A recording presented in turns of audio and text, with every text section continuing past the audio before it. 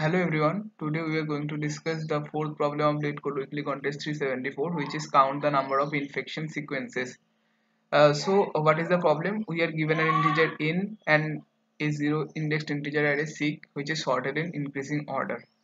There are in children standing in queue with position 0 to n minus 1 assigned to them. Okay, so what is the problem in a formal way? Let me explain that.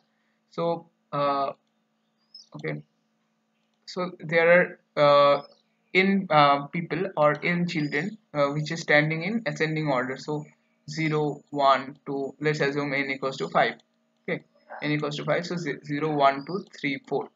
Now there is another array seek. There is another array seek of l integers, you can say. Here for the first example, seek is 0 and 4. So 0 children and 4 children is sick. So this and this children are sick. So what could happen? Any children can affect its neighboring children. Like one could infect 0 could infect 1, or 4 could infect 3. Now at a particular time only one child can be infected. So let's say initially 0 and 4 are infected. Now at the time equals to 0, let's say. Now time equals to 1, either either 1 or either 3 could be infected. So let's say 2 becomes infected at the first time. Now at t equals to 2, uh, now 2 is in not 2, where is this? So at t equals to 1, 1 could be infected or 3 could be infected. So let's assume 1 is infected. Now at t equals to 2, now 4 could infect 3, right? 4 could infect 3, and this 1 could infect 2. So either 2 or 3 could be infected. So let us assume that 3 is infected. Now at t equals to 3, only one child is remaining, and that child is 2. This is one possible way. 1 3 2 is one possible way. Now another possible way is that at t equals to 1, 3 becomes infected, and at t equals to 2, 2 becomes infected, and at t equals to 3, 1 becomes infected. So there are 4 possible combinations here. You can check that the infection sequence could be 3 1 2, or 1 3 2, or 3 2 1, like that. So there are 4 type of infection sequences, and another infection sequence is 1 2 3. So the 4 infection sequences are what? 1 2 3, 3 1 2, 1 3 2, and 3 2 1, right? So the answer is 4 here. So let's jump into the constants before going into the solution approach. So here n could be at max 10 to the power 5. So any solution involving order of n or order of n log n will be accepted, right? So now this problem is kind of permutations combinations, or you can say counting type of problem, right? So let's assume some kind of graph. This is kind of a BFS, right? Like let's say initially 0 and 4 are infected, then at the second level there are 1 and 3, and at the third level there is 2, right? So and there could be, let's say, another integer 7 is here. Now 0 4 7 are infected at first. Similarly there will be this is 5 and this is 6, right? This is another portion. So you can say there is some part of graph here, and some part of path graph or linear graph here. So there could be, if there are 3 in number of 6 pairs here, then there could be in plus 2 number of these linear graphs, right? So let's say there is seek array is 1 3 5, and there are 7 children. So there could be some part of linear graph from 0 to 1. There could be some part of linear graph from 1 to 3. There could be some part of linear graph from 3 to 5. Similarly from 5 to 7, right?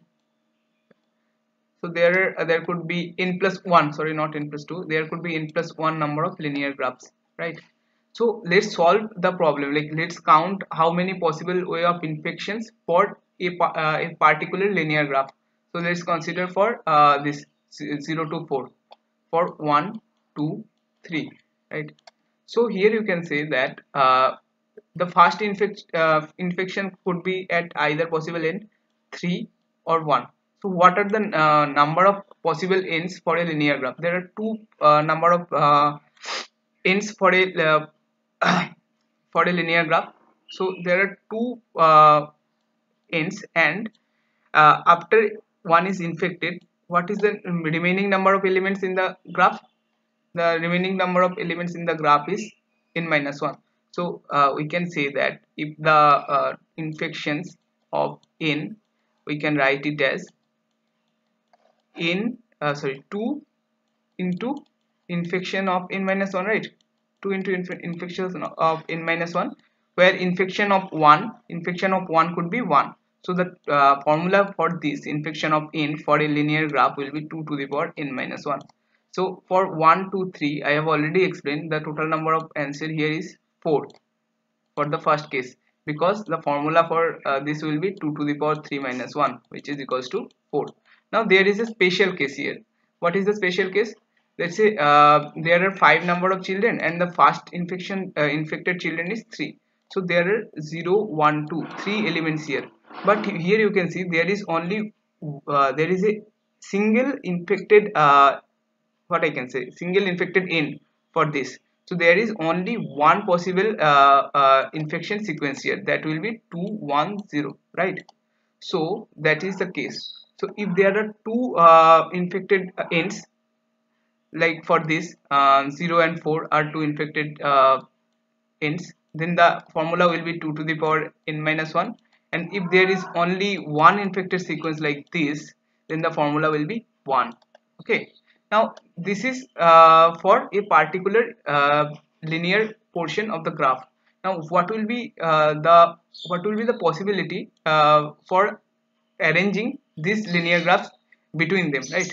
So there are three type of linear graphs, right? The first one from 1 to 3, the second one from 5 to 6, and third one 8 to 9, right? So we can arrange this in what is the count? The count will be the total number of elements in the three graphs combined, which is 8 factorial. But we can't arrange this 1 to 3 between them, or this 5 6 between them, or this 8 9 between them. So the formula will be 8 factorial by 3 factorial into 3 factorial into 2 factorial. Okay, I hope you got it. So let's say there are some groups, I think you all know this. There are some groups of R1 R2 and R3 and order Rn. So the total number of possible arrangement will be summation of Ri factorial and product of Ri factorial, right? This is the known arrangement. So that is the thing we are applying here. Now let's jump into the code. So here I am already computing factorial of I, inverse factorial of I for calculating this division, and power of I that will contain 2 to the power I, right? Now we are appending sig dot append n for the ends, right? We are appending 0 and n. Now if I equals to 0 or I equals to n, that means that we are at some kind of end and we will have only one infected end.